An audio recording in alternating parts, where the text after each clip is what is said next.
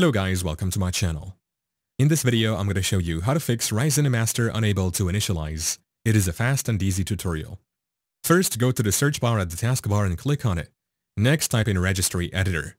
Under the Best Match section, you will see the Registry Editor app and click on it. Window will open, then select Yes. Before you continue, I would suggest that you have a backup. Go to File tab and select it. Next, click the Export option, then name it.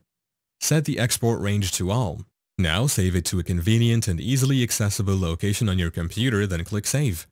Now on the left side, make sure you are at the folder location where you have double-clicked the HKey local machine folder. Then do the same to System folder. Now double-click the current control set folder, then do the same to the control folder. Locate CI folder and double-click on it, then double-click on the config folder. On the right side, double-click on the vulnerable block list enable option, then set value data to 0. Then the base should remain a hexadecimal, then click OK.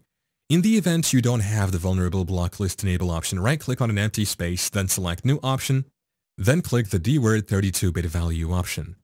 Name it Vulnerable Block List Enable. First letter of each word should be capitalized. Next, double-click on it. Set value data to 0.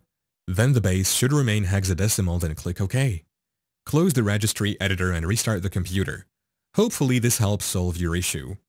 Thank you for watching. If this video was helpful, please leave a like and subscribe to my channel for more videos like this. And click on that notification bell to never miss an update.